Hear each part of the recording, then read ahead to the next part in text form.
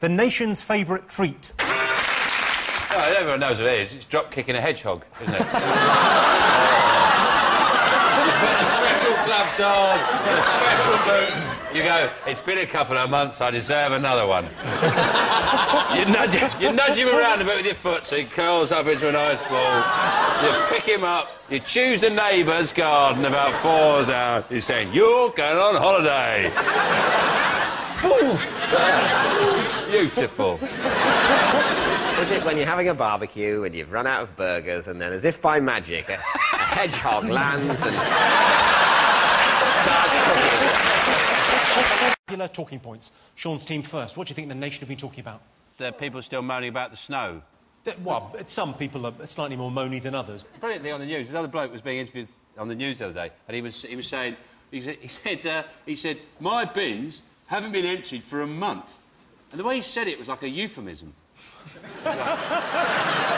Nobody's come round to empty my bins. They haven't even given them a lick. I wouldn't mind if someone just came round and just jiggled my bins. So, have your bins been emptied recently?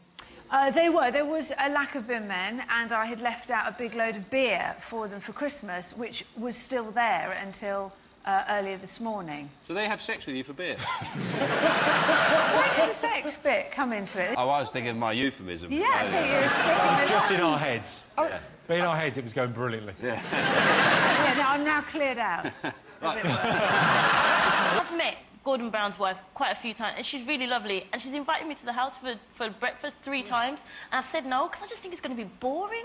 Like, you know, Maybe you'd like to be strapped into a gyroscope, do you mean, and just span round? This is more like it! I would just Now like turn it on the foam cannon. Okay. I love it round here. It's breakfast. I just honestly thought that it would just be boring. This is a normal, what do you call it, like a Mason terraced house? Like, it's just on the street. It's number 10 Downing Street. Matt, what's inside, really? What's going to be inside? It's just a normal It's house. the number 10. Yeah, but so he's going to have this brown table and brown chairs. It's not a normal house. Because his name's Brown, everything isn't Brown. He's not Mr. Brown. I can't believe you're a teacher.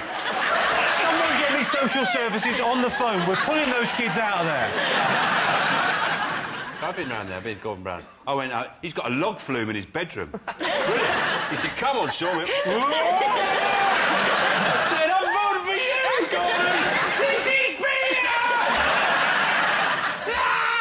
And then he gave me a big hot dog, biggest one I've ever seen. And he said, you could have ice cream on it if you want. I went, and he said, don't use the toilet, just wet yourself.